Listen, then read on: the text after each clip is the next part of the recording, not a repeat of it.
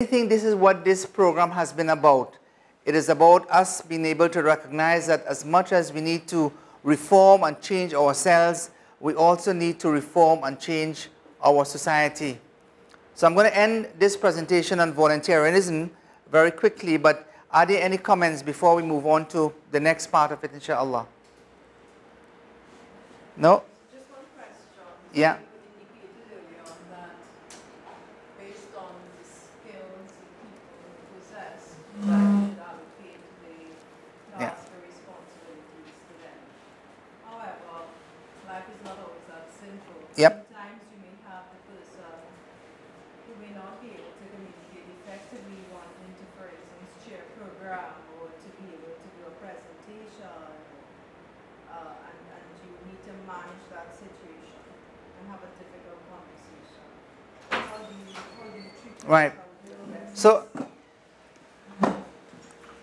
again, it's a lot of times people do not have, they have a lack of insight in terms of who they are and what their skills are, skill sets are. And it is a difficult conversation, but sometimes you have to do little things outside the sphere of your big occasion to be able to highlight to them their needs, so that they can recognize their needs. And this could be by simple feedback. So it could be that you're planning a meeting and you're saying, and this person is saying, well, look, I would like to do X, or I would like to, let's say, chair this program. So you say, okay, that's fine. So you might decide, well, look, for the next 15 minutes in this small meeting, committee meeting that we're having here, let's see how you chair the program. So you give them the opportunity to do something. And then you get some sort of feedback. Then suddenly they realize, hold on, I don't really have the type of skills which are required even to chair a small little meeting. More or less the skills to chair something which is far bigger. Now within the context of that meeting, the mistakes made can be quickly remedied because other team members, they understand what's happening. But it could be that if that may not be the case in a much larger event. Once the event takes place and people make mistakes, then you can't remedy those events as easily. So that's the problem. So I think a lot of it has to do with trying to getting people to acknowledge who they are, what type of skills they are, and also recognizing that you do not always have to be in the forefront, to be doing something which is important to an event. You can well be somebody in the background, and what you do in the background is far more important to what takes place on stage. And you may well know that, for instance, let's say you might see, let's say in a football game, footballers on the field, and now there's a whole new concept in leadership that talks about, we talk about the coach, like for instance, the coach in the team, and then you have the players, or what do they call them now, like Arsenal, who would they call it, the team? Huh? The franchise? Not the franchise, the chap who is in charge of the team, the manager. So they used to describe them as the manager, and then you had the team players. Now there's a recognition that what takes place outside the football pitch is far more important than what takes place on the field. Such that even while the players are playing, if you were to ask yourself the question, who is the leader? Many people would now tell you that the leader is the manager. Even though he's not playing in the game, he is the manager. And that is why often you find that they are the ones who either take the credibility for something good which has been done, or they fall, as the case may be. All right. I want to end here, but this book here is called The Desire to Serve by Dr. Iqbal Yunus. Is something that if you have the opportunity, it's something that you can refer to, which talks a lot about what I'm talking about here, inshallah. Dr. Iqbal Yunus is one of those who is very keen about what we are doing.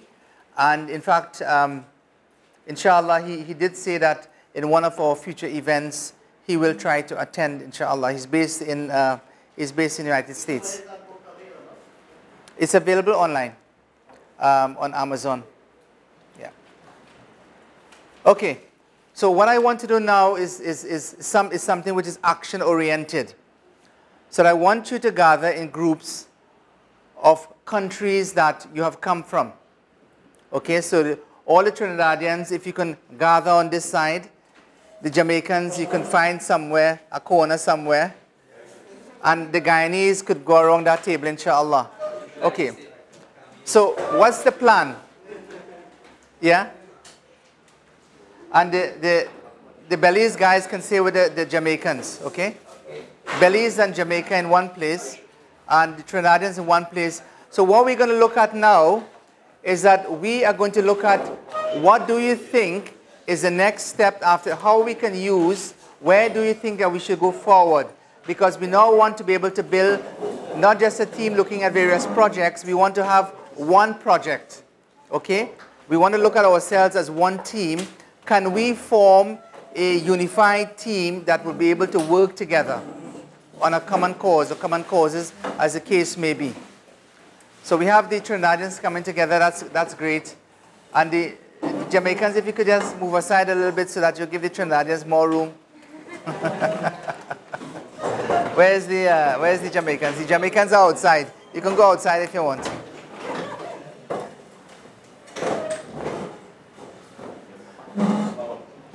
Okay, so do you understand what we're about? I'm going to come to, you understand, you know what we're about, so okay. You going? We have about 30 people here. Yeah. Yeah. This evening. Yeah. I will leave about 30 packages of books you result cake and use it Sunday in Astra evening. Okay, that's fine. 8:10. Yeah. Project. Okay. Huh? Yeah, you can. I don't know where he is. You can. Did he even say anything about the English? The English and nomads. Okay. I mean, 1, 2 people have left, but I think you are the guys who have been here for the last 5 days, really, and it's about trying to think.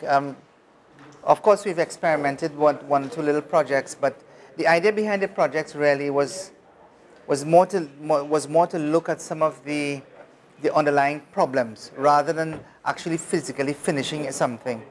We knew well in advance that the only group that was best placed to finish anything was the Guyanese, because they have decades